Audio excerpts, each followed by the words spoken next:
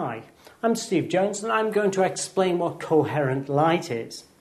Now, one of the things that we know is that light is a wave motion. So if we represent a wave in this way, and if that's wave 1, and I put wave 2 here, and I put the two waves like this, then we can see that the two waves, notice they're the same size, and peak is on peak. So wave 3, if I add the two waves together, I'm going to get a very big wave like this. This is called interference. Now, to get interference, therefore, I have to have two waves. And one of the problems is that the waves come from individual atoms producing an effect, and each atom in each source, if we've got two sources, is going to be different.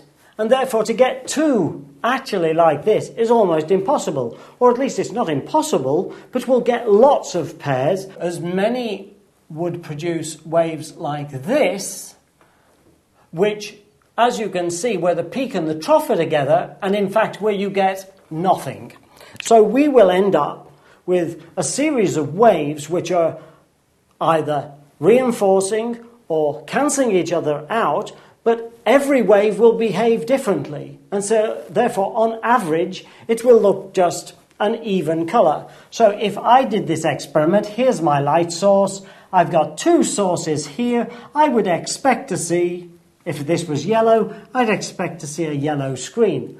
I would not expect to see what I actually see, which is a series of stripes on here, caused by interference. And the reason is that we are creating here coherent light, coherent sources. The conditions, first of all, monochromatic, one coloured, one wavelength.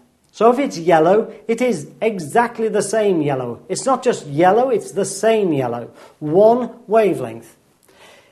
They are in phase. They start together at the same point. So from this source and from this source, I've got to have them starting exactly the same. And they've got to be the same in size. And the fact is, the only way we can do this is produce them from one source. And that is what we do here. You have to remember that we're not talking about large distances here. If I were doing this, these fringes here, this distance here would be maybe 1 millimetre to 1 centimetre. So this is a very small scale. But we can do this if we use a laser, for example. We can do this very easily with a laser here and two slits here. And we can see this very big because these stripes get wider and wider the further away we get. So if we can make them 30 metres away, we can see them a foot apart.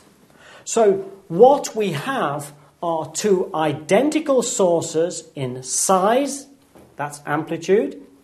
In phase, they start with the same part of the wave together, and they're the same colour.